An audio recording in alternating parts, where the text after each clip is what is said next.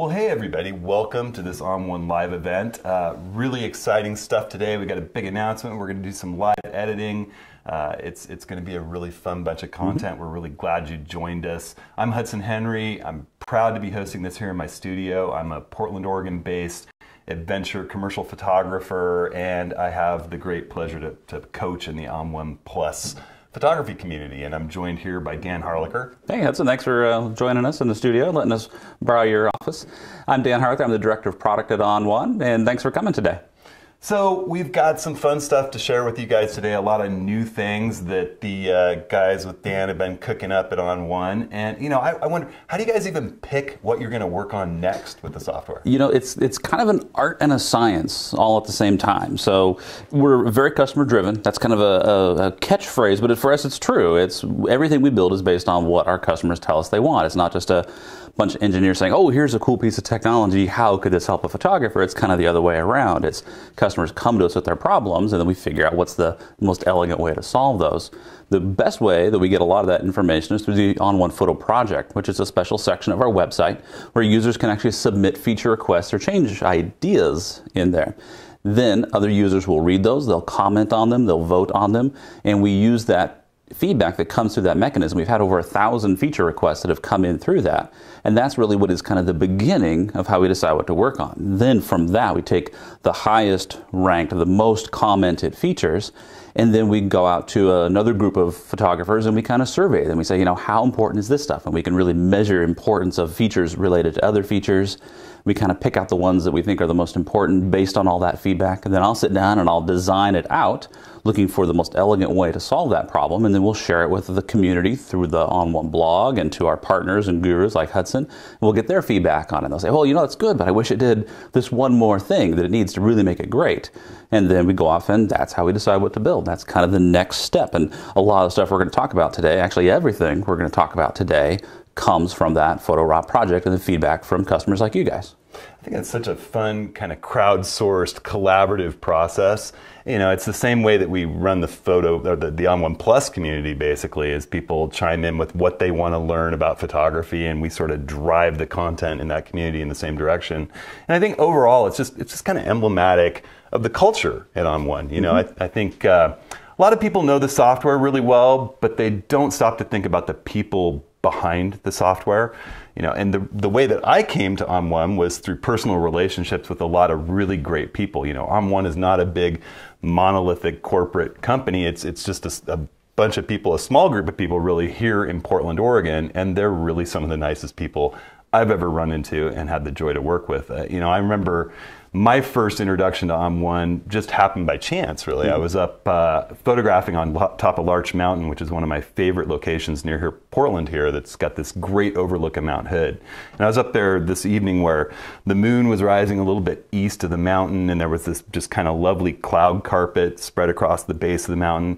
And there was this other photographer up there working with the same camera as I, with the Nikon D810 had just come out, and we were both out there working with our cameras, struck up a conversation, you know, and it was one of those kind of easy conversations where both of you are good enough at your craft that you're able to kind of keep working with your camera and have a conversation at the same time.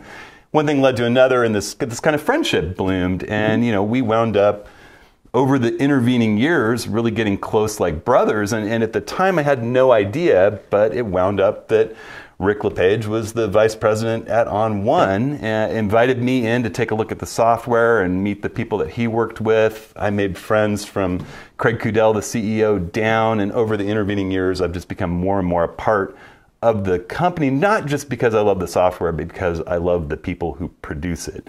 And you know, the list goes on and on of all the fun relationships that I have with you guys around the office. Yeah. I mean, to me, it's my family. I've been there for 12 years now, and you know, we started the company as photographers, wanting to build great software for other photographers. You know, we're not a big company with shareholders with lots of other products where we have to do what is best for the board of directors. You know, we do what's best for us, what's best for photographers. Right. You know, it's a very close, tight-knit group, and you know, as a matter of fact, I want to give a little shout out to Tim Brown, one of our lead developers. He became a grandpa today with baby Henry. Congratulations, man.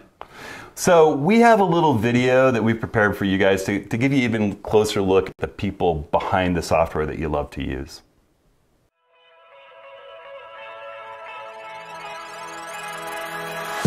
Photography takes you places. It makes you see things in a new way. It makes you remember what really matters. What really matters. What really matters. And it lets you engage with the world in ways that can change you. Photography is changing. But it will always have that potential. To take you somewhere new. To take you somewhere new. To take you somewhere new. And it's been our goal to help you get there since the beginning. Back then, we just had a couple engineers in a tiny office. This cramped little office. But a belief that we could run a software company more like a family. The model was simple. We were photographers and we knew what photographers wanted. Along with some dedication and a good team, We figured that was enough. And it worked. And it worked. It worked. And it worked. We grew. we grew. But we never got so big that we forgot why we started this in the first place. So our approach is still simple. We just listen to what our customers want. This approach led us to completely retool our code from the ground up. With the release of ON1 Photo Raw. And it meets dozens of customer requests to make it into each new version of our app. We hope you find that simplicity as refreshing as we do. We have also expanded to education and training. All right, let's go ahead and get started. A natural fit for a company started by photographers and still run by photographers.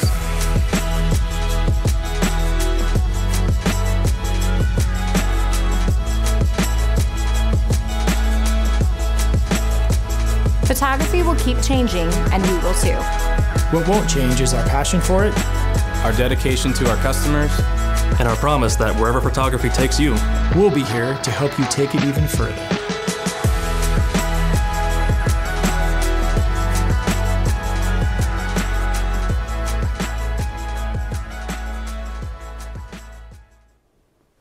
So now that you got a little better idea of the people behind ON1, we got a big announcement today, right, Dan? We do have some big announcement today.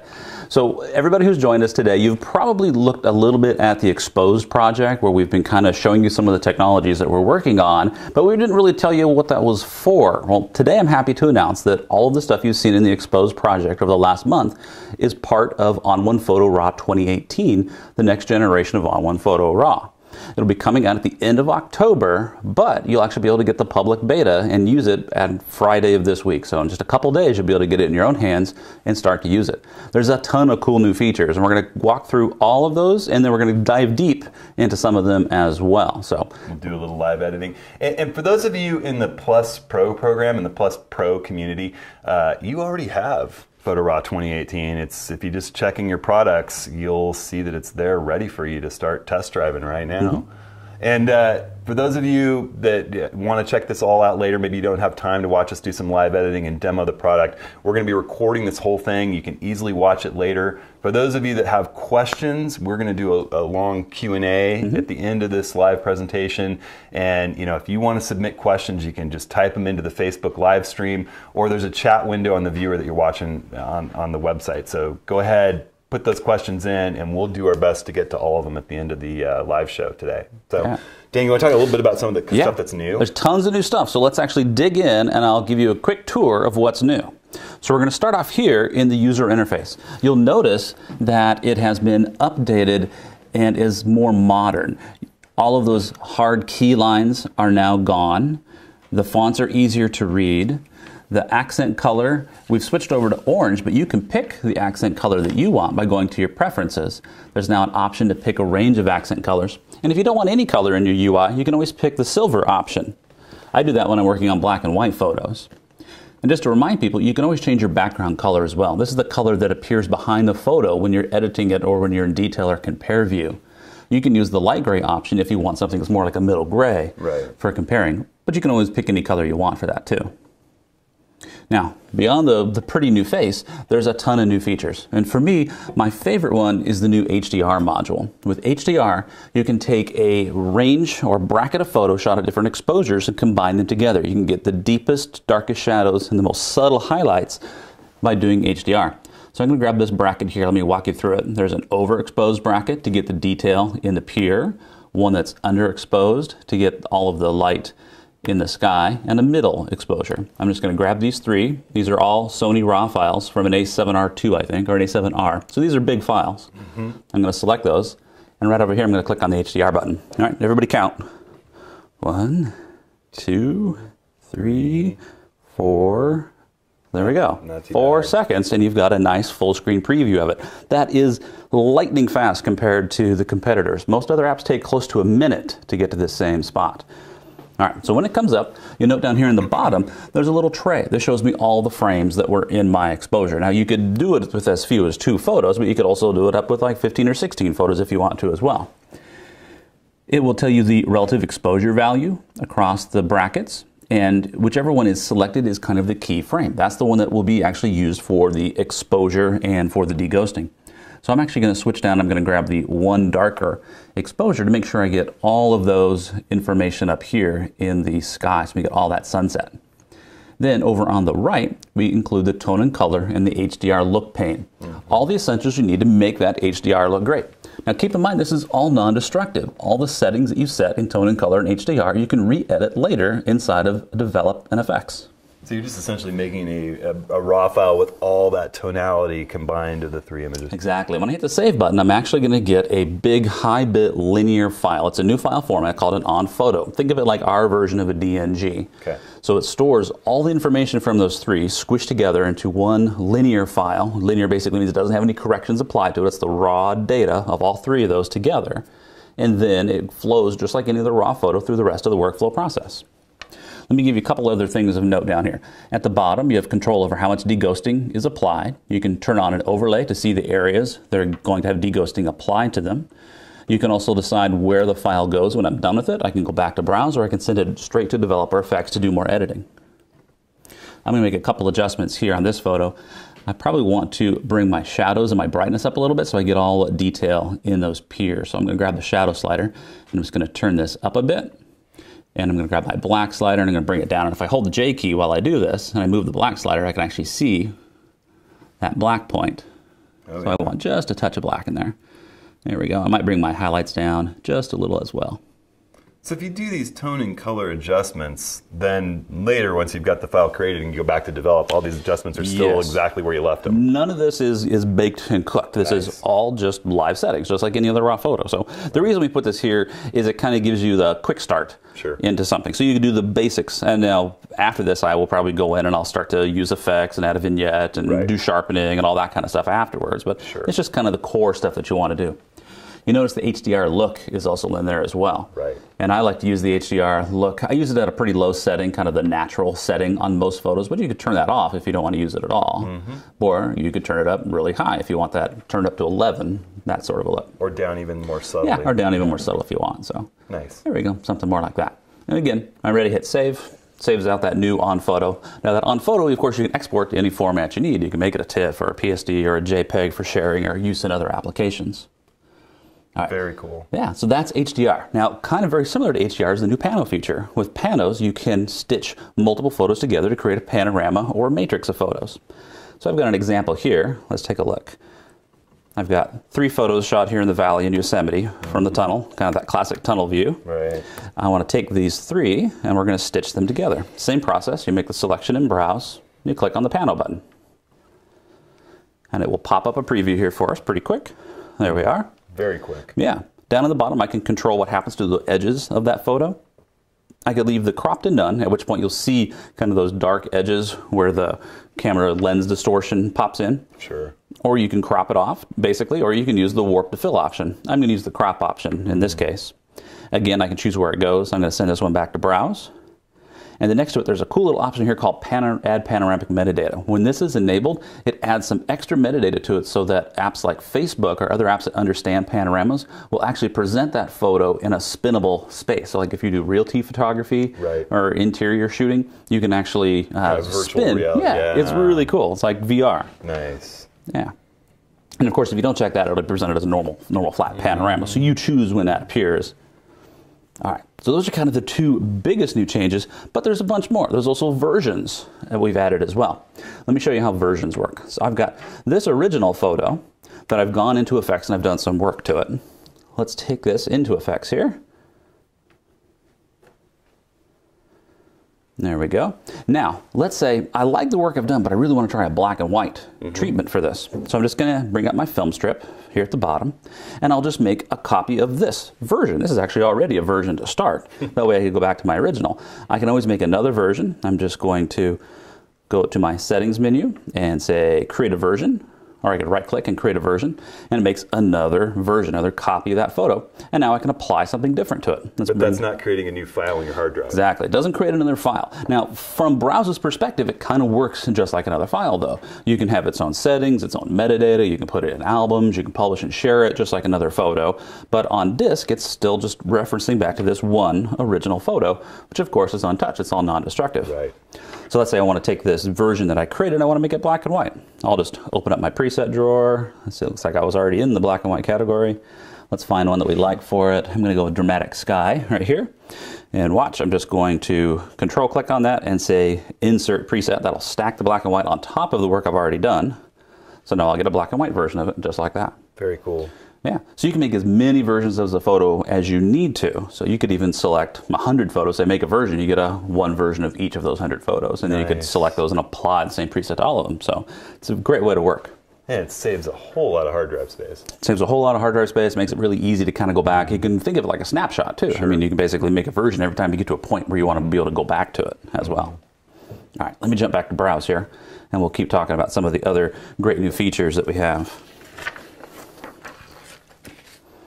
All right, so beyond those, we've also added some cool new masking technologies. And we're going to dig deep into that in the second half of the broadcast. We'll talk about all of the cool things that you can do in terms of masking. We've brought the blur and chisel tool back so that you can easily mask edges. We've also added new tools where you can change the density and feather on a mask, and some great powerful tools for luminosity masking for advanced users, where you can really narrow down a very specific tonal range based on that individual photo. I'm going to show you how to do that. It's probably one of the most powerful new features that's in there. Cool. It's really cool. Another cool feature we've added is the ability to, when you take pictures on your iPhone, to have them automatically go back to your desktop for you. They'll upload them in the background. And that uses the ON1 Photo for Mobile app. Some of you might have remembered PhotoVia. This is kind of the next generation of PhotoVia. So over here on the left in my albums, you see I've published a bunch of different albums. These are kind of my portfolio, my favorite shots, divided up into these categories. Of course, it helps when I've got my hard drive plugged in. And then on my mobile device, let me show you here.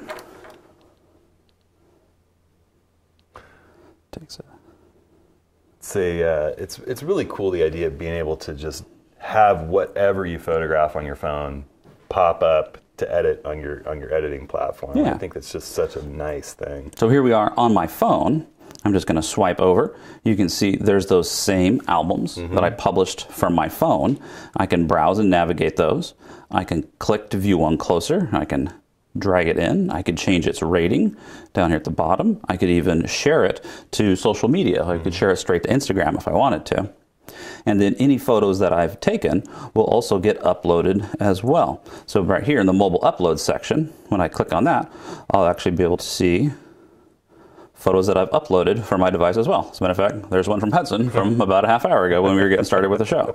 So it's a very powerful tool for taking your photos with you, doing remote editing and culling. You know, I'll come back from a new shoot, and I'll push it up to my iPad, and then I can sit on the couch and I can go through and do my tagging and rating and not have to sit at my computer to do it. So, nice. And then of course, it's great to have all the pictures you shoot on your phone find their way back to your desktop very automatically. That's something that seems to get harder and harder every year, is getting the photos off of your phone back. So. That's really nice. You know, and in the past I've done a lot with say Dropbox, just kind of auto-uploading, but then you have to sync in your Dropbox folder and get it in. Yeah, it's really nice to just have that ability. Yeah. Not to mention having all your albums on your phone whenever you want. Yep. There's a couple other cool things. We've made some great improvements to adjustment brushes and the adjustment filter pane. That's one of the most commonly used tools. Let me show you what we've done. I'm just going to grab a photo, and I'm going to go into Develop here. And let me just close up the preset drawer so we have a little bit more room to work. And we'll go to Local Adjustments. Now, local adjustments work like any other filter, but you're going to paint them in or reveal them with a mask. Some of the cool things we've added is right down here, there's a new option called Paint with Color. It allows you to paint with a solid color or to change the color of something in your photo. I'm going to use it to do a little bit of skin smoothing on this portrait. So watch, I'm just going to turn on the Paint with Color option. I'll grab the eyedropper and I'll sample a color out of her skin. Then I'm going to make sure that my brush has a nice big feather on it and a pretty low opacity, around 10 or 15%. Now I'm just going to paint this in over her skin. And this is going to paint with that color, but at a very low soft opacity. It's a great way to smooth. This is the equivalent of like digital powder. It is. Look at Just that. like that. Now this is a pretty old-fashioned technique, but it is tried and true, and I use it all the time. You can even change lighting contours using this same technique. Yeah, it's a soft effect. Yeah. It's very natural. Yeah. Well, and the beauty is, because it's on that adjustment layer, I can always change it. I can come in and I can change the opacity of that layer. I can also change the color that I use as well. So let's say I've done that, but I want to turn up the saturation just a little bit. So I can bring up that color picker. Maybe I'll bring the saturation up just a little bit. And you can see it can very subtly increase or change the color of her skin without it looking unnatural. And I love the nuanced ability to, with this kind of masking and opacity control, work right on the raw file. It's fantastic. Yeah. Now I'm going to use another adjustment, and this time I'll show you one of the other new ones that we've added. So I'm just going to hit on Add Layer, and this time I'm going to use the new noise slider. The noise slider lets you remove noise or enhance noise. I'm going to use it to reduce noise, which will also help smooth out her skin as well. It helps soften up the texture and the pores of her skin. This is something I've done a ton in landscape photography, and I always wind up creating a PSD and using layers, and this is nice just to be able to do it right on the raw file. So watch, I can just paint this right on there, and that will smooth out the texture in the skin. For the big stuff, I'd probably go back with the retouching brush and clean up those if I wanted to. It just kind of depends on how strong or versus how subtle I want this look to be. And the cool thing is I can always go back and change it by adjusting that opacity. So, all right, one more. Let's go in. I'm going to show you how you can use that paint with solid color to change the color of her eyes now. I'll just hit the Add Layer button. I'm going to select Paint with Color. This time, rather than using solid paint, I'm going to use the Replace Color option. Let's grab the dropper. Let's say I want to use the green out of her shirt. There we go. Let me make my feather a little smaller, my brush a little bit smaller. Oops. Leave the opacity the way it was. I want my brush just a little smaller. And I'm just going to dab it right there on her eyes. Boink. You gotta be kidding me. Boink. Just like that. That's crazy. Yeah. So we went from, there's our original, to our change. Wow. Just like that. Bam. Cool. So those are some of the cool new things that we've added to those adjustment filters. Now, those adjustment filters also carry all the really cool new advanced masking tools. And again, I'm going to go into great detail about how to use those a little bit later on. Yeah, and I'm gonna jump in and edit a panorama from basically start to finish, and do an HDR with a couple of my images. Dan's gonna talk about masking, but before we do that, we're gonna take a quick break. And I got a little video to share with you guys. I had this really amazing workshop at Silver Falls State Park. It's kind of the crown jewel of Oregon State Park system. It has all these beautiful waterfalls. It's set out in the middle of farm country. I had an amazing group of students, and we were doing a lot of HDR, doing a lot of panorama work. I was flying a drone. I've actually been quiet about that, but I've been kind of playing with drones this last year and getting a little bit better. And so I decided to kind of film them working and mix in some of their images and just put a little video together from that workshop. So here you guys go. Hope you enjoy it.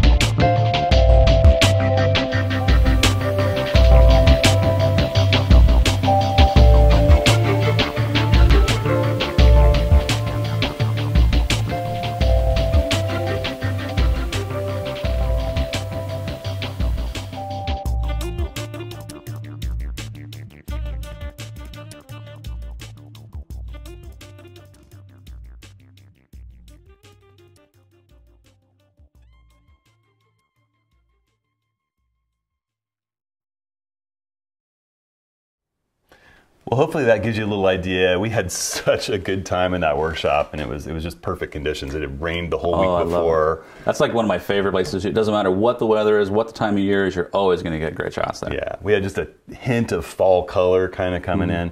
We're definitely going to run that workshop again next year. I have a whole bunch of workshops coming up in the next year, and I still have a couple slots left in my Moab workshop. If anybody's interested, jump on my website, hudsonhenry.com.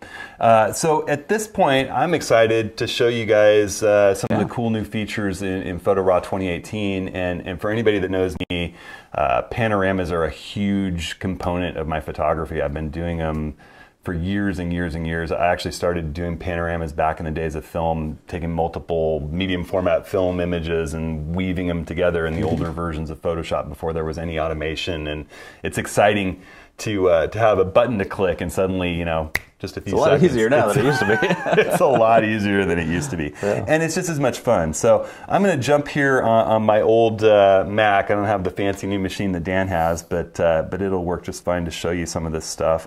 And I'm actually gonna jump in here. I've got this day, this last winter we had snowpocalypse here in Portland. It's unusual. We had a huge amount of snow. And my family went out. We went cross-country skiing. I had my little guy Pike in a backpack, and my wife and my aunt.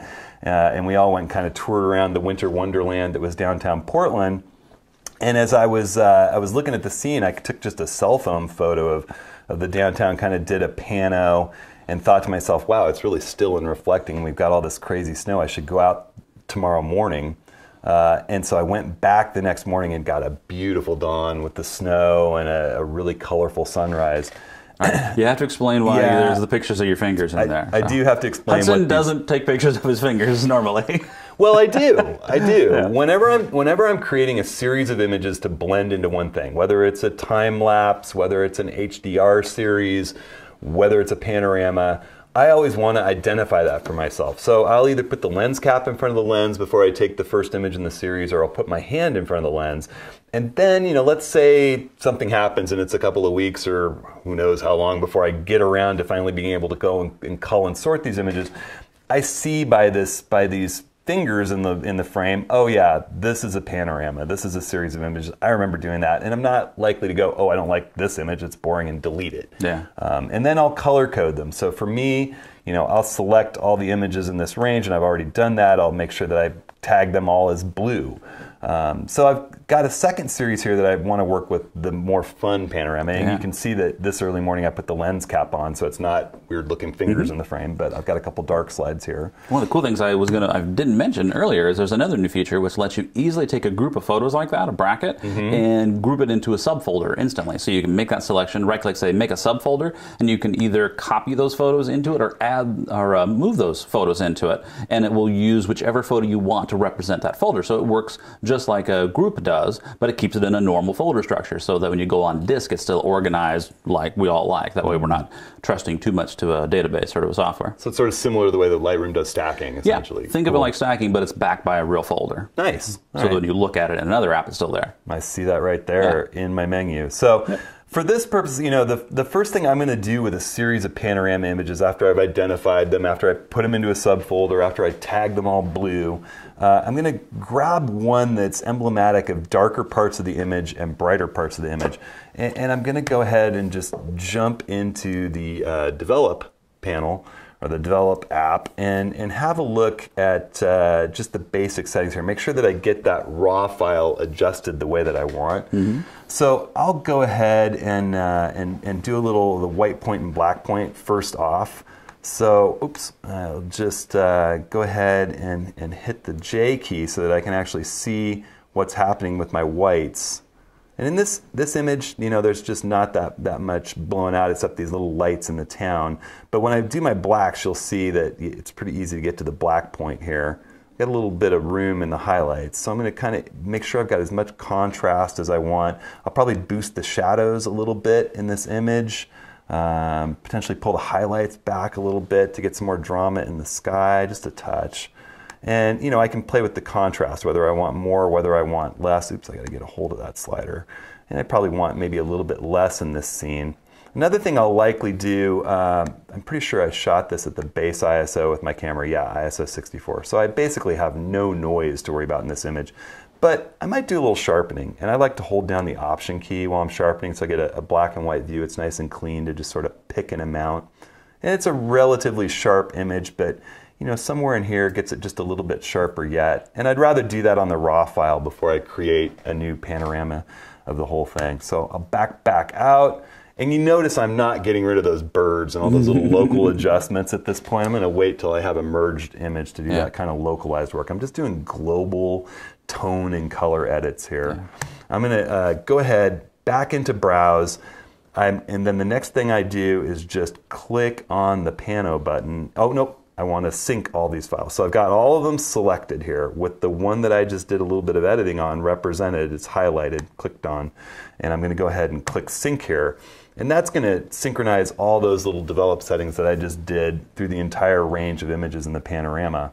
And the next thing I do is I just click that Pano button that Dan demoed before the last break, and boom, there it is. Quick and easy.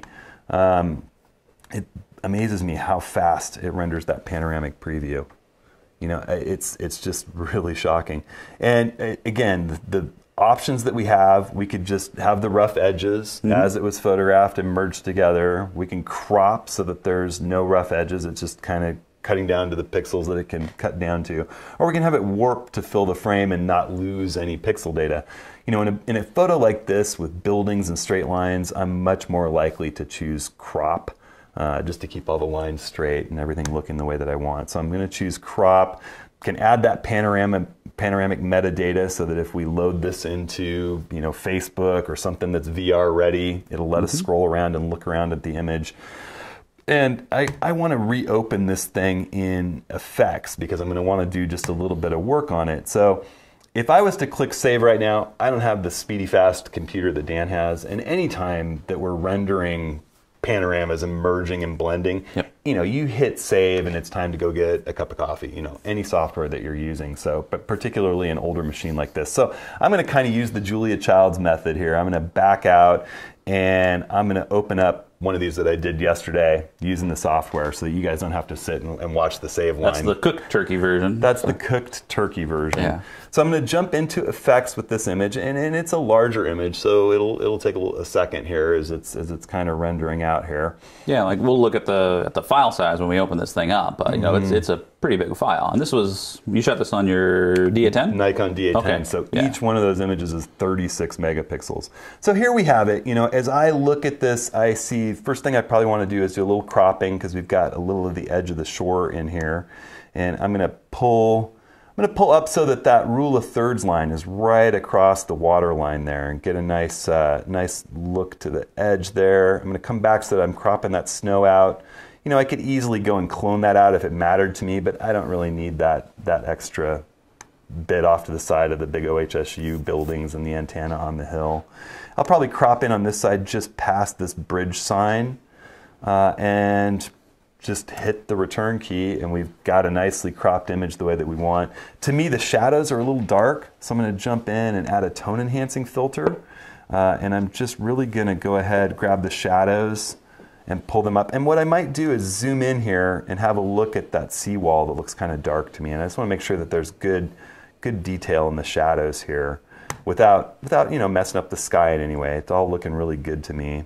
Looks a little bit oversaturated in the sky. I remember it was that way that morning, but you know, sometimes I back the saturation off a little bit before I'll share an image. So I'm probably going to go in here in the, I'm going to go in here in the color enhancer since I started talking about it. There's one other thing I want to do that Dan knows what it is. And I'm going to go ahead and I'm going to use the little, what do you call this brush tool again? The targeted color tool. Targeted color tool.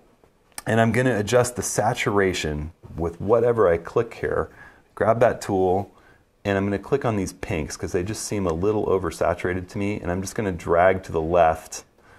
You got a little bit of a rainbow wheel here because it's such a big, let me click it one more time here. Drag to the left, there we go. And I'm just reducing that saturation to get it looking just a touch more natural. And then I want to go ahead and I want to adjust the luminance, the brightness of the blues. So I'm going to switch that targeted color tool over to adjust brightness, click it one more time. I'm going to grab a hold of the blues and just drag them back to where I'm darkening that sky just a little bit, creating just a touch more contrast in the sky. Oh, I like that. Yeah. Then the final thing I want to do is add a bit of dynamic contrast, which I do to all of my landscape images. And personally, the natural look is a little intense for me generally, so I've created a little style here. And I think anytime you're using an effect over and over in the software, it makes sense to just go ahead, create your own style. It's as simple as you've got the sliders in the place that you find you often want them. You come down here, save new style, name it. I've got one here called Hudson's Dynamic Contrast. And it just tweaks these sliders a little bit and backs the opacity down to a look that I tend to like. And if I click here to take a look in at what this is looking like by the moon, you get an idea of the resolution that we're dealing with in a panorama. You know, this is what I absolutely love about working with panoramas is just how much detail you can get. You can print. We actually just did a print of this image 15 feet wide in a building here downtown. I had a little show, and it's up on the wall 15 feet wide. Dan came to the opening, and it really is kind of amazing. Oh yeah, it's great. You can go up and you can look at the tiniest little details in the windows and things like that. Because this is, how many pixels wide did we decide? It's pretty big. It's like 15,000? 16,000 pixels wide. Yeah, that's pretty big. Pretty big. Hey, I wanted to remind everybody out there that the beta will be available on Friday. So I know there's a lot of folks who are excited about it and they're going to their account looking for it. It won't be available till Friday for the beta. And that's for everybody, not just Plus members. Plus members and anybody can download the beta, but not till Friday. So cool. All right. Well, so you'll get your own hands on it really, really soon here. Day after Blade Runner. Day after Blade Runner. All right. So then I'm going to jump in next and work on an HDR series here. So this is from a trip that my wife Stacy and I took to Europe right before we had our first baby Pike. In fact, we found out that we were pregnant on this particular trip. We went over for a wedding in Greece for a dear friend. And this one evening, we were out near Notre Dame, perfectly clear blue sky day, you know, not the most dynamic day to photograph. We're always looking for clouds. But you know that at that last moment, as the sun's going down, you have the potential to get a sun star and some drama in a scene. And I found a place to the east of Notre Dame along the Seine where, you know, I used Sun Surveyor in my app, and I just figured out right where to be a little ways away where I could use a long lens, zoom in on Notre Dame, and try to capture a sun star as it was setting behind it. And, you know, there was so much contrast in the scene, I knew I wanted to bracket it. So I've got those 3 bracketed images right here, and I'm not even going to do any adjustments to them before the fact. I'm just going to blend to get that tonal range of all 3 raw files. And again, these are big 36 megapixel D810 files. And I'm going to go ahead and hit that HDR button here and browse.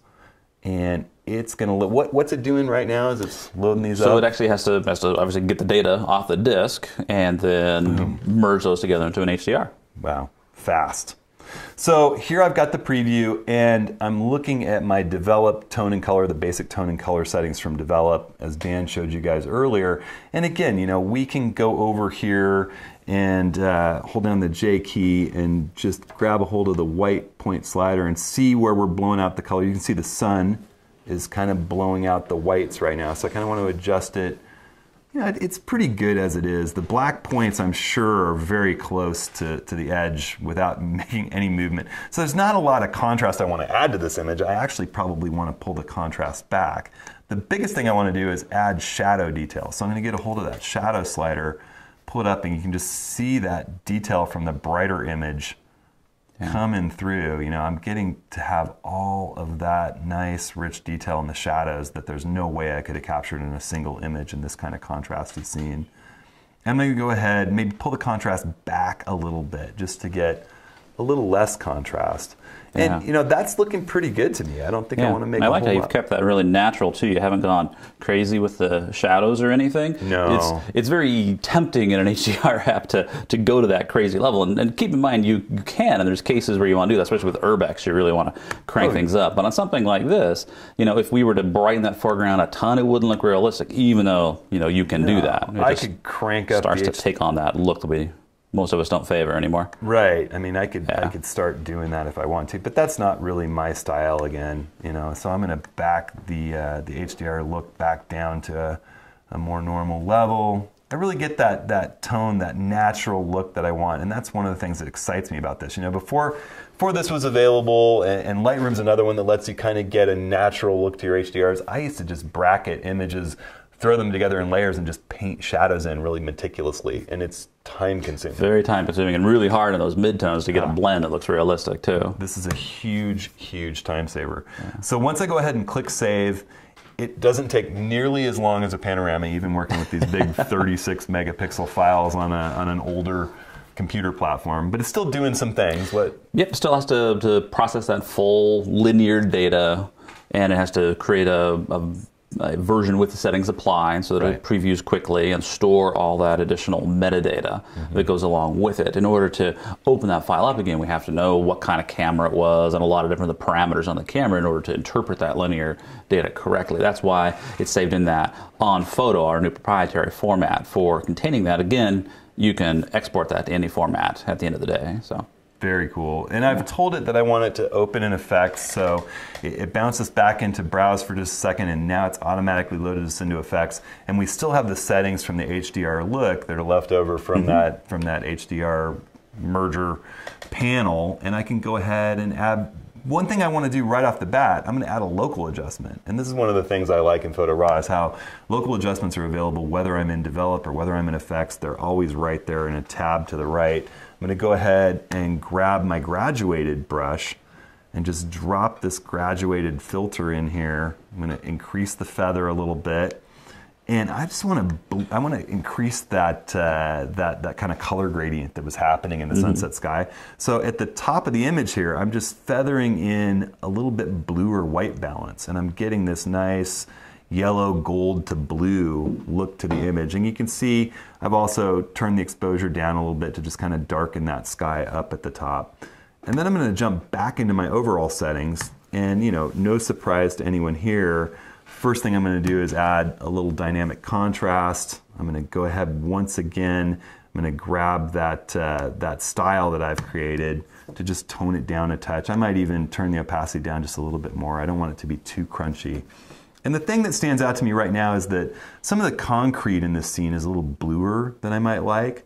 So I'm going to go ahead and I'm going to add a color enhancing filter.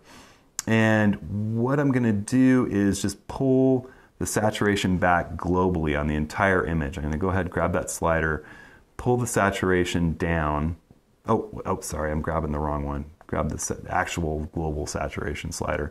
I'm going to pull it back image wide until that concrete in the church and in the seawall is looking a little bit more natural to me. And then I'm going to use the power of masking on the raw file here. I'm going to invert the mask so that we're just painted solid black over the whole mask, so it's not showing through at all. The power of masking. The power of masking. And I'm going to grab a hold of my masking brush and switch it to paint in. That'll put a little plus in my crosshair of my brush. You know, I don't need 100% feather, but I want a pretty strong feather, maybe a 50% feather. 100% opacity, and I'm going to use the perfect brush.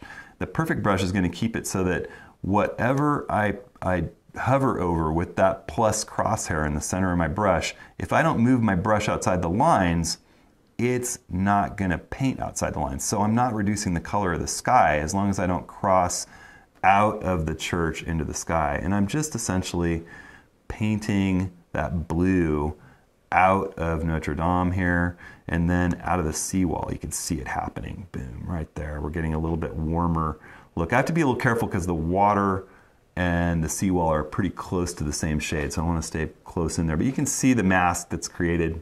Really nice job there. It's subtle, but it definitely takes the blue out where I don't want it. And then the last thing I want to do is a vignette, and I love the way that Photo Raw does its vignetting. The Big Softy is my favorite, but I like to turn the feather all the way down to 0 so that I can really see where I'm putting this mask. And then I can mess around with its roundness. I want to make it a little bit more of sort of a traditional ovalized vignette. I can mess around with the size a bit. And then one of my favorite things is I can grab the little centering tool and just grab a hold of that mask and move it wherever I want in the frame to just be focused over the part of the scene that I want to stand out. And then all I need to do is pull that feather back to 100%. I like it nice and soft. And then just adjust the brightness to taste. And that's looking good to me. Now, the one thing I'm going to say is the yellows look a little oversaturated to me at this point. So I'm probably going to bounce back to develop. One of the things I love is the way that you can just bounce from finish editing to your raw processing adjustments. You know, we're still at the raw file here. And I'm just going to pull the saturation overall back just a little bit, just to get it a hint more natural looking. You know, I think the longer I'm doing photography, the more I find myself reducing saturation instead of boosting saturation. And a lot of times the last step for me is, let's see how saturated do I really want this thing. That's one of the things I love about having that opacity control on every filter, and even in effects at the top of the overall stack that you can fade it back. I do that all the time when I'm doing portrait retouching because it's so easy to overdo it on portrait retouching, and then you can go back and you can decide how strong do I want that, and it's all non-destructive, so you can go back and do it next year, because every one of my landscapes I go back and look at a year later, it's like, oh, what was I thinking? Way overdid that. Yeah. Or even the next morning, you know, you'll be editing late, you suddenly look down, oh, it's 2 o'clock in the morning, you stumble into bed, baby wakes you up in the morning, you get back to the studio, you look at it, you go, oh, wow, I really overdid that. It's very tempting to do it. It is. It's like, what is it they say? With great power comes great responsibility. Yeah. Exactly.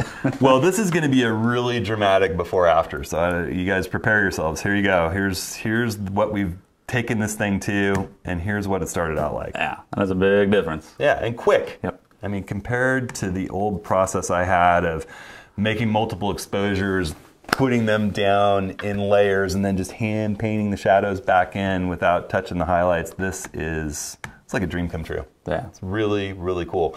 So Dan, you're going to talk a little bit about the new cool masking tools that we have available? We're going to jump in, we're going to talk about some of the improvements to masking. But kind of before we get into that, I just wanted to explain what masking is for folks who don't. Most people who are watching today are kind of familiar with a mask. A mask is just a technology that lets you modulate how a filter or another layer or image blends in with what's underneath it. So all the adjustment layers and all the filters can all be applied with a mask. And white mask, an all-white mask, is kind of a reset mask. It's going to let everything appear on top of basically whatever it's associated with. So if you have a filter like a black and white and you've got a white mask on it, everything underneath is going to be black and white, right? You can then use any of the masking tools like the masking brush or the bug to create a mask that's adding black or shades of gray to that white layer, which is then going to hide portions of that, like the black and white. I'll do it really fast just so this makes sense for folks. And just if anybody has any questions at all about the software, about what we're talking about, go ahead, ask those questions on the Facebook live stream or on the chat window of the viewer on the webpage. We're going to be taking Q&A right after this. So. Yeah. So here we go. I just added a black and white filter. You can see the little thumbnail. That's actually showing the mask. If I hit the O key on my keyboard or hit the little view button right here, it'll actually show me that mask. That mask is totally white. Everything from the black and white is being applied.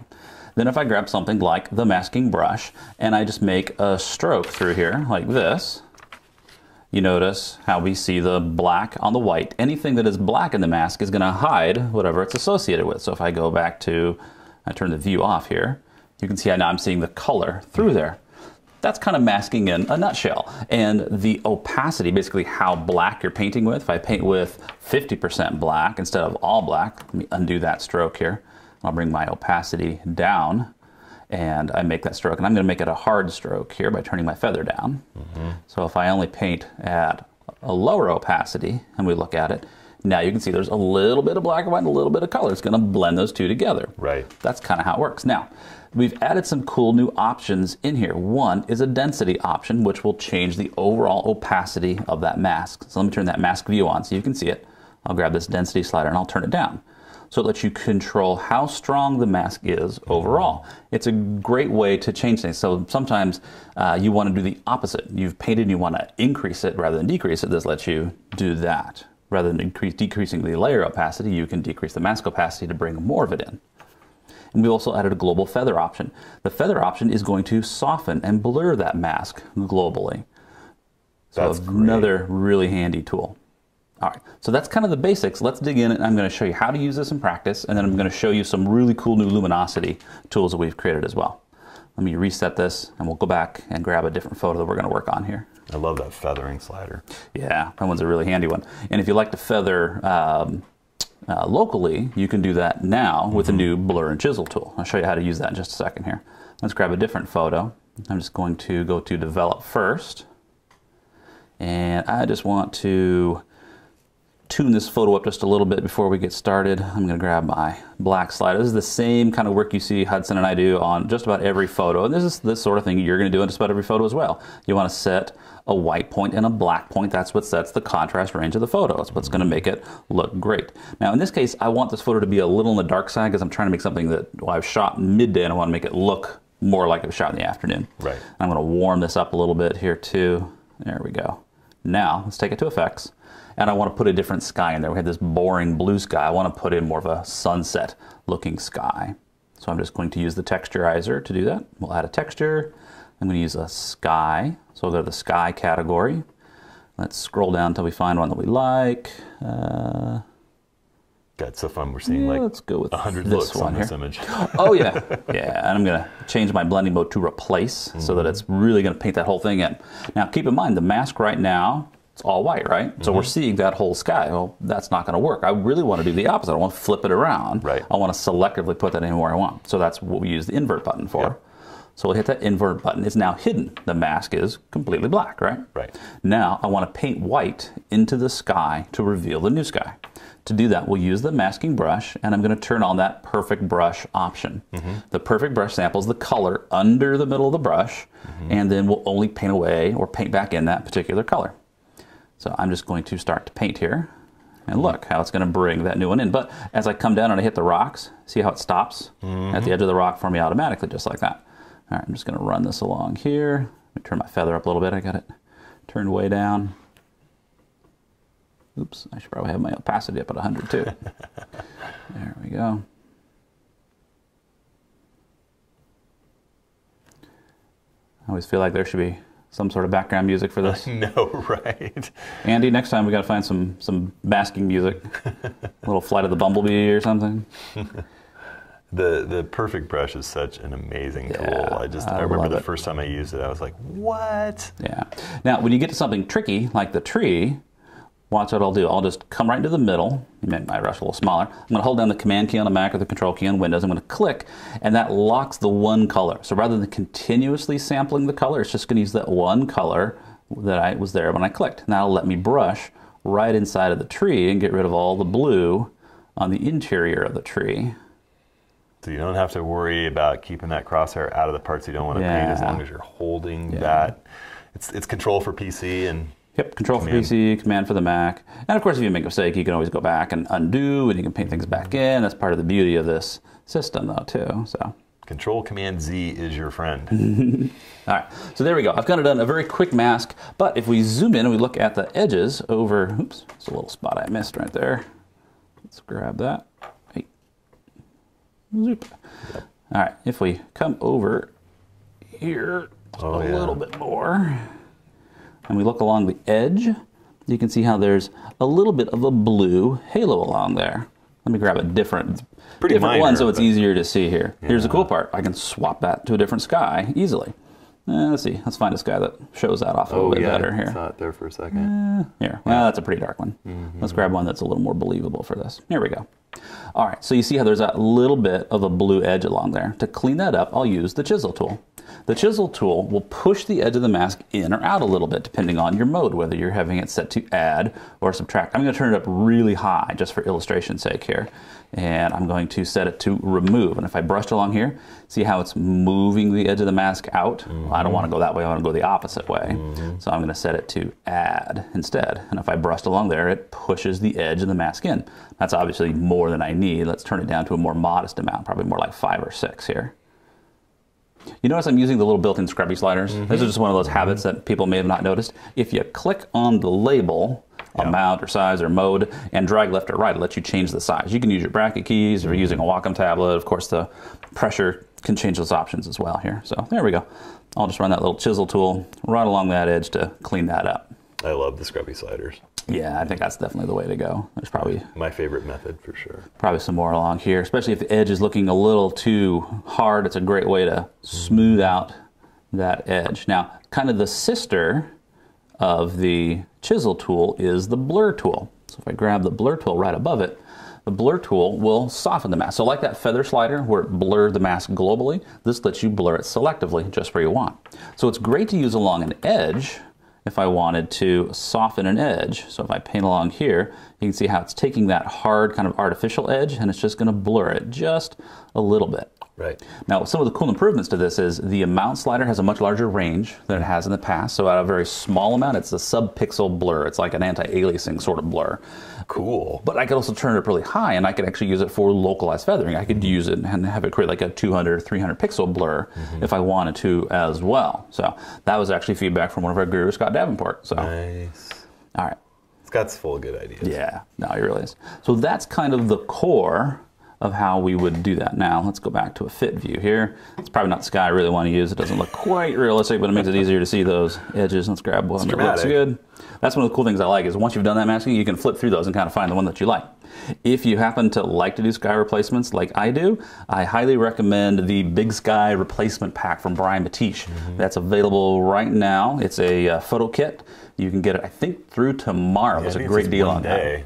Yeah, so definitely go get that. He has tons of additional skies that you can use and lots of great videos on how to do it as well. Maybe we can queue up a little promo for that after this. Yeah, at the end, maybe we'll kind of show you what that looks like here. All right, so there's kind of the basics of some of the new masking improvements. Let's jump in and talk about the new luminosity masks, though. That's where things get really powerful. I'm going to grab a different photo here. Let me reset the settings. And I'm going to open it up into Develop. All right. This is one of those shots where it's like, oh, it's got such great bones, but it's not quite there yet. So let's tune this up a little bit. I'm going to grab my shadow slider. I'm going to bring that up a bit. Again, black slider. Let's make sure we got some real contrast in there. Just a little bit. You know, that's probably about all I need. Maybe a little extra saturation. There we go. Beautiful image. It's a beautiful shot, but we're going to take this one to 11. So the thing that I love about this shot is you've got this, I assume it's an island or this ridge in the foreground with all the green, and it really kind of pops away from the water in the mountain. I want to accentuate that. I really want to make it pop. So we're going to use luminosity mask to do that. I'm going to add more detail and sharpness here and reduce it back in the foreground and the background so that the middle ground pops more. Cool. So watch. We're going to go to Effects. I'm going to start off with our favorite filter, dynamic contrast. Yeah, so we'll add some dynamic contrast in here. Not to be a broken record. It really is a pretty awesome tool. Yeah. So I'll add dynamic contrast. Now right now it's applying to the whole darn photo, so it doesn't really help us meet our mission. And I could use any of the other masking tools. I could use a brush and I could go through and I could paint it off, but you know, if you look at these trees up here, they're very, it's very subtle. And it's going to be really difficult to paint those because the background colors are pretty close to it as well. But they are a little different in terms of brightness, right? Yeah. So watch. What we're going to do is I'm going to roll down that advanced masking button, and there's a little luminosity button right here. It's a new button. Yep. I'm going to click that guy, and that's going to add a luminosity mask. Now, for those of you who aren't familiar with a luminosity mask, it's a black and white version of the photo. It lets you use the actual luminosity, the actual brightness and contrast in the photo itself as a way to mask it and to apply settings locally. It's a very powerful technique. Now, what I want to do is I want to apply that dynamic contrast to just these dark areas. Well, we know masks work the other way. We have to flip it around. We want it to do the opposite. So I'm going to hit the invert button to start. There we go. So now everything that's white is going to get it. We're getting closer. Right. Still, the sky is going to get some, and the mountains are going to get even more. So down here, there's a new levels and window slider, which are designed just for manipulating these luminosity masks. I'm going to adjust this so that I get white really just in these darkest areas. So watch how we do this. I'm just going to grab the levels slider, the black handle of it. I'm going to pull it in. You notice how the sky goes totally black. That means it's not going to get any of that dynamic contrast. And I'm going to keep moving that black clip in. There go the mountains. Yep, there go the mountains. I'm going to get it down until I really get to just the area that I want. Really, just that foreground area. Like That's that. wicked cool. Yeah, so I can target just that area that I want. If I turn that view off now, now you'll see how that dynamic contrast is applied really just to those trees. It's creating a three-dimensionality in the image already. Yeah. There we go. And then I could go in and I could use my brush tool set to paint in. Oops. Paint in. You can always hit the X key. That's the trick for fixing that. Yep. I could come in here and I could paint in those little other spots that I want to add some. So like in here and along the steps. Yep. Probably on the church steeple a little bit too. Keep in mind I'm doing this kind of quickly for demonstration purposes. You'd want to zoom in and take a little more care in the final might help you artwork. there too, oh yeah, bit, yeah. And the perfect brush would be handy for this too, but just to kind of get us in the ballpark. Yeah. All right, so that's made it pop a little bit, but still it's really competing with the contrast in the mountains. Especially, I mean, you look up here, you get this high contrast. That's where your eye's being led to. So we want to soften that out a little bit. So we're going to use that same trick, but we're going to use it to apply a blur. So I'll hit the Add Filter button. Let's go to Lens Blur. There we go. It's added a nice blur to the whole photo. I want to do the opposite. I want to protect that middle island area. Right. So we'll go back to our mask. We'll hit that luminosity button again. Look at the view of it. Now I want to kind of do the opposite I did before. I want everything in the middle ground to go black and everything outside of it to go white. So rather than moving the levels to the right, we're going to move the levels to the left. Yeah. So I'm just going to grab that white point slider.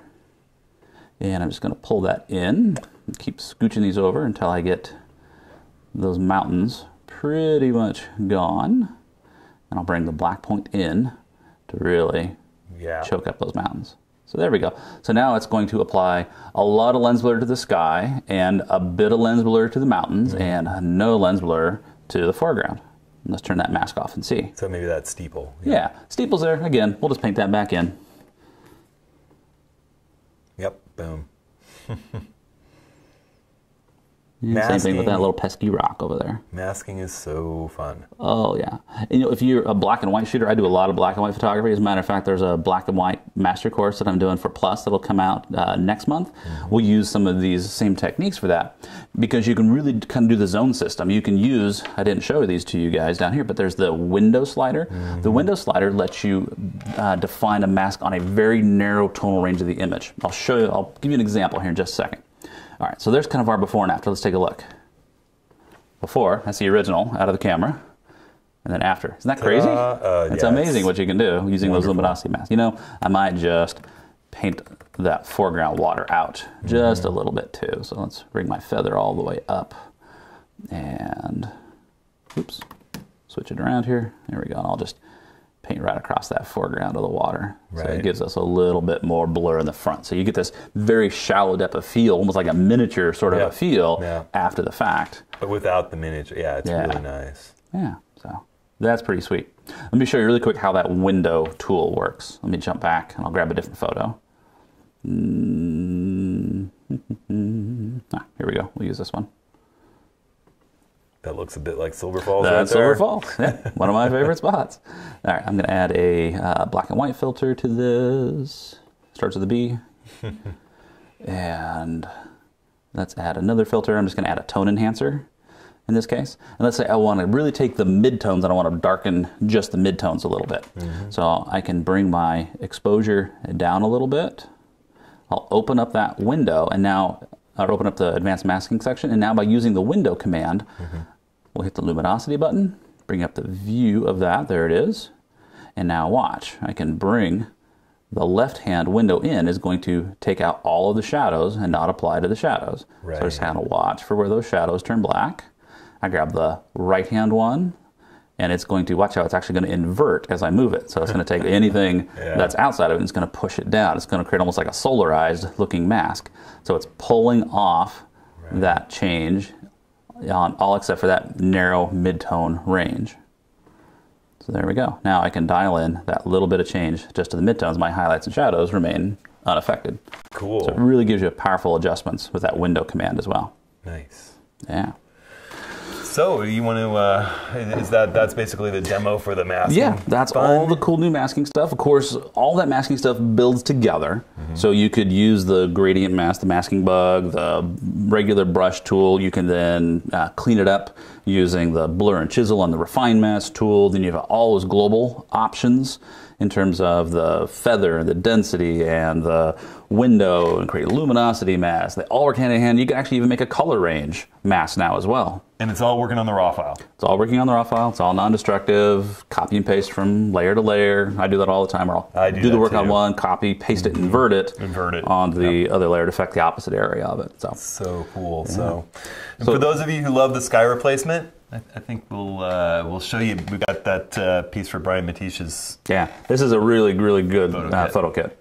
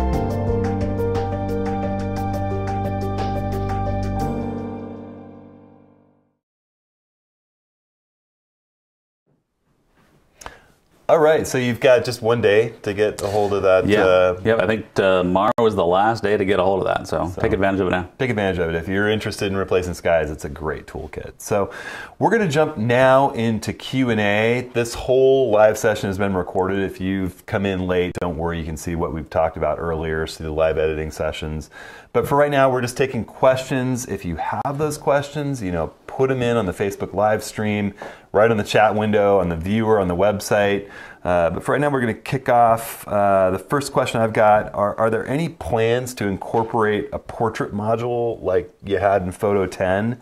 And King, you already did, so some portrait retouching. Well, so portrait actually is a really important area to us, and we spend a lot of time talking to portrait photographers. I used to own a portrait studio. My wife is still a portrait photographer. Finding the right way to do portrait retouching is a bit of a challenge, and it depends on the type of work you do and kind of what your, I don't want to say your sophistication level is, but there's a lot of ways to do it. So we give you a few tools today. So I showed you how to use the local adjustments on this photo to do some skin smoothing, but there's also some other options that you can use. So in the same local adjustment area, there are some built-in styles for common things, like the Magic Eye Fixer for enhancing eyes. It will whiten the eyes and enhance the detail. Same thing with the toothbrush, which will actually go through and will whiten teeth up as well. So that makes it really easy to target those areas with the right kind of adjustment. And then there's also, in the overall settings, in both develop and effects, there's the skin retouching pane, which will, based on a skin color selection, so I can come in, pick her skin color. I can then control the amount of blemish removal, so that'll get rid of medium-sized stuff like large pores, small zits, wrinkles, things like that. There's the smoothing option that will smooth out the skin, one for reducing shine and one for evening up the color of the skin. And that can all be, it works on a color range mask, but you can always override that using your normal masking tools as well.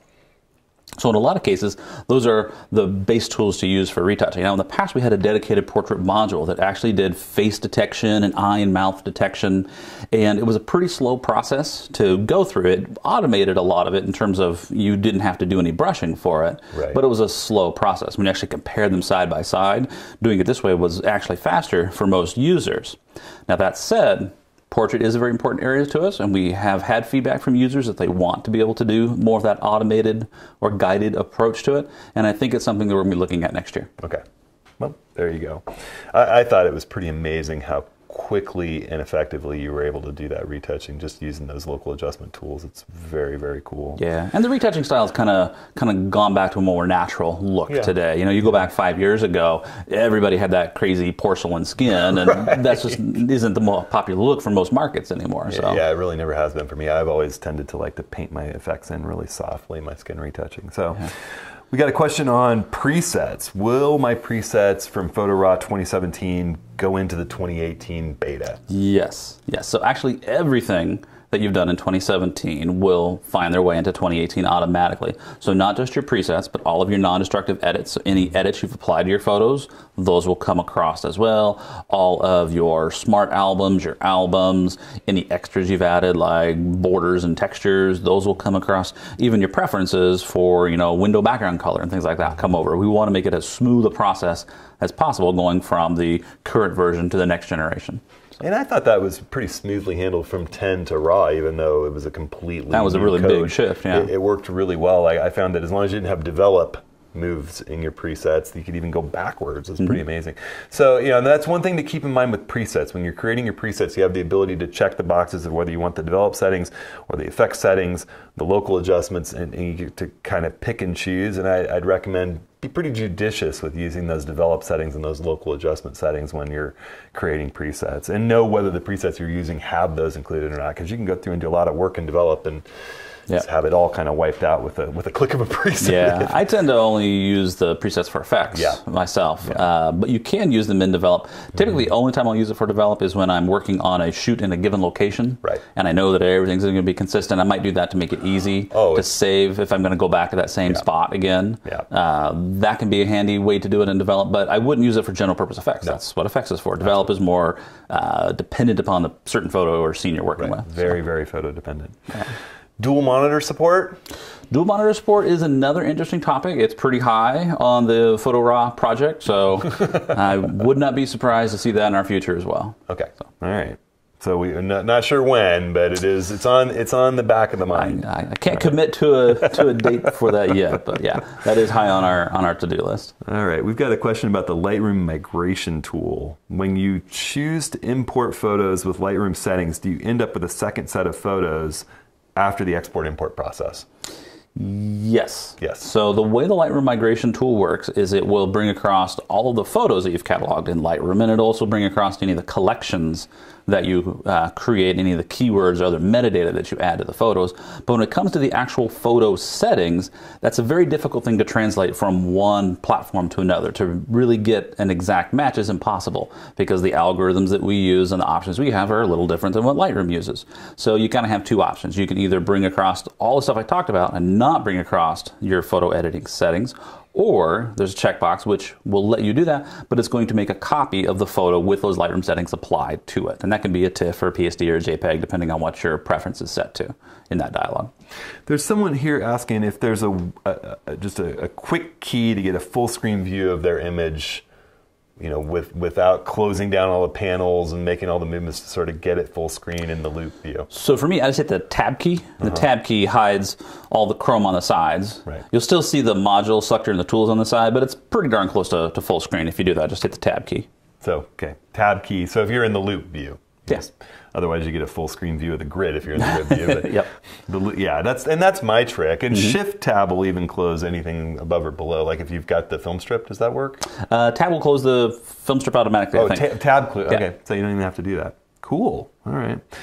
iPad Pro. Will you be able to use the mobile software on the iPad Pro, I think is the question. Yeah, you bet. ON1 Photo for Mobile will work on the iPhone, the iPad, iPad Pro, any modern iOS device that I think is iOS 10 and above. When we have some more questions on the iPhone app, so can you edit in the app? So it's not for editing in terms of like adjusting your brightness or your contrast, but you can edit metadata. So you could change the star rating, you could make it a favorite or a reject, you can view the metadata, you could share to social media services like Instagram. It's a great way to do that. Well, and people are asking, how are the photos stored? Are they stored in the cloud? Are they stored in the phone and your machine? I mean, how is it syncing between everything? So when you take pictures on your phone, the mobile app is powered by Dropbox or Google Drive. It's whichever account you use. You don't have to sign up for an additional account for it. It uses those syncing service backends to get the photo back to your desktop. So it will, you take the photo on your phone, it will then upload it to Google Drive or to Dropbox, and then it will appear here inside of Browse in right here in your mobile uploads section in Browse, any of the albums. So you can go into the phone and you can say, I want to sync this album, this album, this album. I just do the all photos one so that every photo I take comes back automatically, and they'll appear in here. And then from here, I can manage it however I want. I can drag it to whatever folder, delete them, rename them. It's a great way to do it. Think of it like a regular camera. I'm not deleting the photos off the memory card. The photos still live on my phone and are managed by however I like to manage the photos on my phone. It just gets a copy back to my computer, and you can pick coming back which to your ones. editing machine. Yeah, that's great. I've got a question here that I'm super excited to answer. There's someone asking, I'm completely new to photo editing.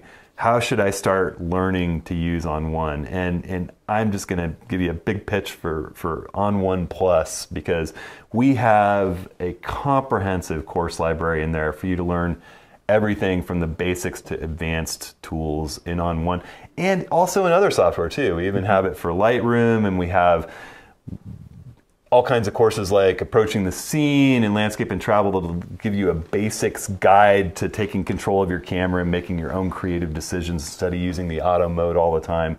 And then, there's some Matt Gluskowski's guides in there to using the software. There's just a ton of resources and a community of people that are anxious to work together to become better photographers and better editors. And there's a really vibrant community forum, and people are getting their questions answered. There's a Ask a Coach session where I and the other coaches will jump in and answer your questions when you ask them. It's a really, really great resource. Yeah, I think so. If you want to master Photo Raw and you want to become a better photographer, that's the best place to do it, I think. And it keeps your software up to date all the time. I mean, if you do Plus Pro, it includes the software as well. So that way, every year you're always up to date. So. All right. So the next question: does the beta version work parallel to the existing Photo Raw? Meaning, no need to uninstall my previous version.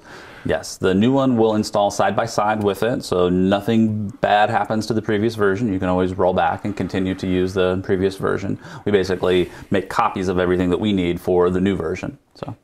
We have a whole bunch of people asking about my brand new camera, the Nikon D850, and I love this camera. It's my favorite camera I've ever had by quite a long shot.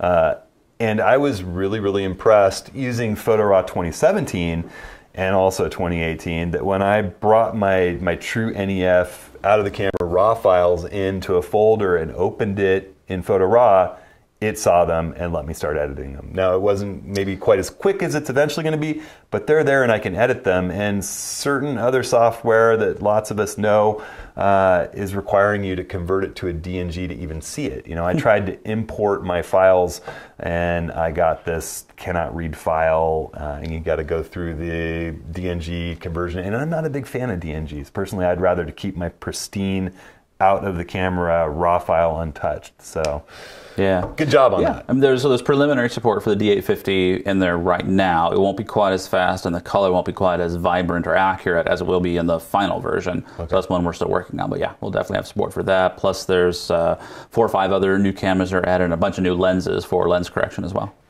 Very, very cool. We've got someone asking when this recording of this live event is going to be posted, and it will be posted this afternoon, have no fear. Has the crop tool been enhanced to let users define and save crop ratios? Actually, can't you? Can't remember. I thought it already did that. But I thought it already did that. So certainly inside of develop and resize, you can do that, and you can easily enter a custom crop ratio. It's a lot easier now than it used to be. That was actually a change we made in .5 or .6 last year, if I recall. And it'll remember your last setting. So if you're always doing 6:10 aspect ratio, it'll remember that for you.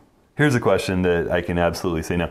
Are the protection measures gone? That we didn't showcase some of the blending options, the skin tones and highlights and shadows. No, those are still there. Those remain unchanged. Yeah. So. Very, very powerful part of the effects blending options. So let's see, is resize a part of Photo Raw 2018? Resize and layers. We didn't really dig into those modules today, but those are still part of 2018, yes. Someone's asking about the panorama files that come out, whether it's also proprietary raw file similar to HDR. We didn't on those. There wasn't a requirement because it wasn't that linear raw data. It's already post-processed data. So those actually will be a TIFF or a PSD based on your preferences. So in the preferences, you can set what you want the default save format to be. Has there been optimization for Fuji's raw files at this point? We continually make improvements for Fuji files. They are an interesting file format, and we're always making improvements for that. An area that we're intently working on right now is highlight recovery, continuing to refine and improve that, and I think we'll see some improvements in that in this release as well. Very cool. All right. Here's someone asking a question that I ask Dan all the time, and I know he's working on. Are you going to have soft proofing? There's a lot of us who love to print and having the ability to preview exactly what the print's going to look like on the paper for a calibrated monitor will be. That is one that we're certainly going to be looking at for the next year. A lot of people don't know there's actually a pretty powerful print module built in already. So, you know, you could take a photo like this one. I can go to print. I'm not sure what printer. Oops. I'm also working on a pre-release version today as well. So keep in mind there may be a few little bugs in there. I can control the paper size, how it fits on the paper, which printer I'm going to use, what paper size I'm going to use, what printer profile I want to use. I can import my own custom printer profile. So if I wanted to make an 8x10 of this, I could pick the size. I can say I want it to be 10x8, and I'll get an 8x10 on that 8.5x11 piece of paper, and I can say I want to print it on matte paper heavyweight using relative color metric, and I can print straight through. It doesn't soft proof yet. That is something we'll be talking about in the future though. Good. That's one of those little things that I need for my day-to-day, and I know there are a few other people who do too. So. Yeah. There's a question here about aperture migration. Aperture's long gone. However, there's people with tons of settings. Is there any way to get those settings from Aperture transferred? Apple Aperture was... That's a good question. You know, I will work on a blog post to give people the best instructions for how to migrate from Aperture over. Now, in terms of the editing settings that you've done in Aperture, that'll kind of be the same as it was with Lightroom. You'll need to create a copy with those settings rendered to it. There's not a way to translate those non-destructive settings into our non-destructive settings and get anything that looked close to the same just because all those algorithms vary a lot. Okay. We have a bunch of people asking about the new file that comes with HDR, your new linear raw-like file, and comparing it to DNG, just kind of describing how it works. I guess will sidecar files will contain the metadata? Yep, it will. It's a good. I can't actually remember if it writes a sidecar file, if that data gets written to the file itself. I can't recall off the top of my head. Think of it kind of like a DNG, but it's just kind of our version of a DNG instead. It appears in our app stores, that linear data. It leaves it open for future enhancements, improvements. So as we add other features that might need that sort of data structure, it lets us have that in a transportable way. The other option would be just to save into a database, but we prefer to keep things in real files so they move from computer to computer and back up correctly. Someone's asking here whether there are going to be something like Lightroom's virtual copies in PhotoRAW, and Dan earlier, when he probably missed the earlier part when Dan was previewing all the new features, we've got versions now, and it functions identically. Very, very close to that. Very, very close. So, someone's asking if the mobile app's going to be included in the beta, or if it's included with PhotoRAW 2018. The mobile app is free. It doesn't cost you anything. It's not part of the beta program, kind of due to the way the App Store works. We can't really release that until the final version. There's not really a way for folks to beta test that right now. So that'll be available at the end of the month. So we had some questions about how well PhotoRAW 2018 is going to play with others. Is it going to still be available as a plugin, say, to Lightroom? Are you going to be able to edit in other platforms outside of it? Sure. Okay. Sure. Yeah, we try to keep things as open as a non-destructive editor can be. So you can use it as a plugin to Photoshop or Lightroom. You can access, develop, and effects and resize from those other platforms. There's built-in batch processing to make it easier to batch. And then from Browse, you can send photos from Browse to any other app. So if you still use Photoshop to do your layered work, you can easily right-click on a photo inside of Browse and say, send it to Photoshop. Or you can use Browse to do your culling because it's such a fast browser. It's way faster than going through that import process with Lightroom. You come back, you point it towards, 1,000 or 2,000 photos from a wedding, for example. You can very quickly go through, get rid of the ones you don't want, tag your 5 stars or tag your pics, then send all of those to Lightroom, and Lightroom will pick up that metadata that you've entered inside of Browse, and then you can catalog them and continue in a Lightroom workflow as well. So we try to keep things very open. Same thing with cloud storage, it supports Google Drive and Dropbox and Microsoft OneDrive, and honestly, you can set up any cloud service you want that uses a desktop syncing app behind it. Very cool. Very cool. Someone's asking whether the panorama tool will work with vertical and multi-row panoramas. It will. And one of the things you have to keep in mind when you're photographing panoramas and when you're editing them, you want all the settings the same. You don't want to have auto ISO turned on. You want to be in manual mode. You don't want your shutter speed, aperture, ISO to be changing one bit. You want to set a white balance and stick with it. And then any global adjustments that you're doing to the images, you want to sync across the images before you blend them, and you're going to get a much better result. Yep. I'm actually working on a couple of books on panoramas, and they're in the editing stage, so look for that. We'll have a lot more information about panoramas coming really, really soon. I have like a 16-shot matrix of Winoma Falls. It's 4 up and 4 wide. 4 by 4. And it's, gosh, I can't remember how big it is. I want to say it's almost like 30,000 pixels on a side. It's huge. So you can do all sorts of stuff. Great. Yeah. I'm excited to be testing it out more with bigger and bigger stuff. So how about tethering? Is that something you guys are... Tethering is one that we see come up from time to time in the RAW project. It hasn't been as high on the list. It's something that we'll be looking at in the future, but I don't expect to see it soon. Okay. But if it's important to you, go to the RAW project, give it an upvote, and the more people who upvote it will help kind of change the future. That's why we make those decisions based on what you guys think. Yeah, if you guys missed the beginning of this live event, we talked quite a bit about how the development process is really driven by user input. Yeah. ON1 listens to what you guys want in the software, and the Photo RAW project is the place to go. Tell them what you want, vote up other people's comments. Go in and search, make sure that somebody else hasn't already asked for it. It's really nice. There's a really nice big search bar right at the top you can find. I will mention one kind of workaround for tethered shooting, though. The reason a lot of other apps have to have that as a feature is they require that import. So it has to know when that new photo shows up. Because Browse is always watching and scanning, Right. I just use whatever the tethered shooting software is that comes to my Canon. I shoot with Canon. I just use their shooting software. I shoot, it's tethered. It goes back to my desktop. As long as I'm looking at that folder, Browse sees that new photo instantly. Yeah, that works great. I've done that too. Let's see. Will you now be able to jump from develop to effects by simply hitting a keystroke instead of having to select the button on the sidebar?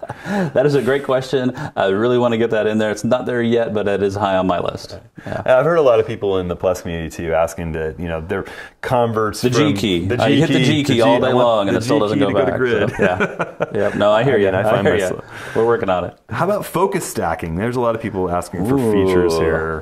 That's an interesting one too. I see a few requests, not a ton of requests. Again, if that's important to you, go to the RAW project and vote that feature up. Yeah, the RAW project is the place to go with these feature requests. Let's see. We're starting to get low on questions here. There's people asking about lens profiles, the X70 Fuji camera.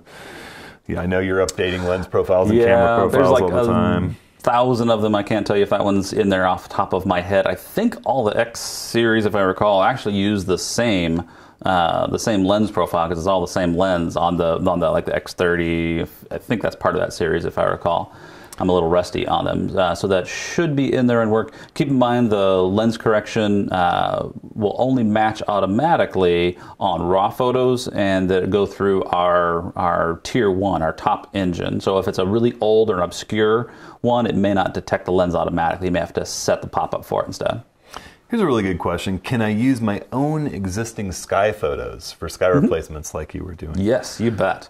And I'll show you the easy way to do that. Let me just grab a different photo. Here we'll grab this one and we'll go into effects.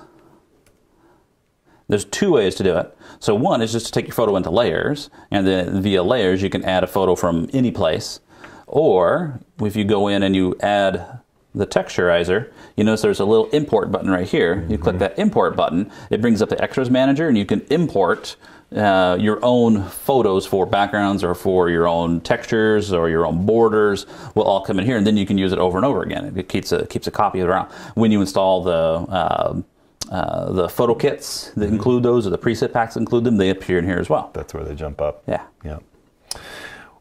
We have, well, like me, there's a number of people asking about whether you're thinking about supporting Android in the future for the mobile app. Let's see how popular the iOS one becomes, and then we'll see about Android. So there's a question about how Plus members, the Plus Pro members, can get a hold of the software right now. Should just be already in your products. So it'll be in your product list, but keep in mind the beta won't be available till Friday. So you don't have anything to download till Friday. When it appears on Friday, then you can download and install it and sign in just like you normally would. It's already part of your account, so you can use your normal credentials. If you're not a Plus Pro member and you get the beta, you just sign in with a trial instead. Use the trial option. I keep getting a lot of questions about camera profiles. What's your schedule for adding camera profiles as cameras are released? Camera profiles is really high on the list. I can't give you an official date for that yet, but it won't be too long. Okay. Let's see. We're getting kind of down towards it. There's a... what upload options are available straight from the software, like the social apps? So we got Facebook, Twitter, Flickr, 500px. So on the Mac, we use the built-in Mac sharing platform. So anything that has an extension to work on the Mac will appear. So if you click down here on the little share icon in the bottom right-hand corner, it will pop up whatever you have configured on your system. So you can go to Mail or Messages or Facebook or Twitter, and there's a bunch of other ones that Apple supports that I don't have turned on. So that'll appear in there. On Windows, you need to export the photo and then use a web browser to upload for sharing. So sharing is an area that we're interested in, and we're going to continue to make improvements in the future on that. Okay. So the rest of the questions that I'm seeing are mostly sort of feature requests, and my recommendation is jump over to the Photo Raw project, search to see if someone else has already requested that feature, chime in, join the discussion, vote it up, enter a new one if you're the first one to come up with it. Promote that crowdsourced user-based product development process. I think it's really been an innovative, great way to drive the product right where most of the users want to see it go. Yeah, and comment on how you want it to work. It's really important. It's not just that the feature is listed or how many votes there are for it. It's important to know how you want it to work too. Right. So if you want to talk a little bit more about how the general public can get a hold of the beta and any more details about it. So the beta, again, will be available on Friday. You'll just come right to our website and you'll be able to download it right off the homepage.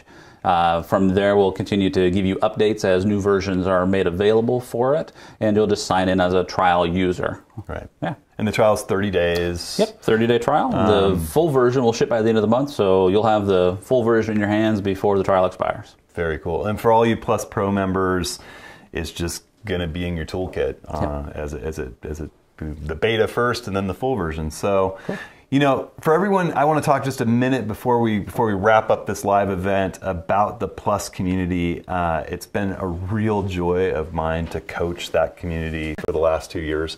And I'm excited to be moving forward with that. We have a lot of great stuff coming before the end of the year. Dan here is doing a live, or you're doing a master's course on black and white photography.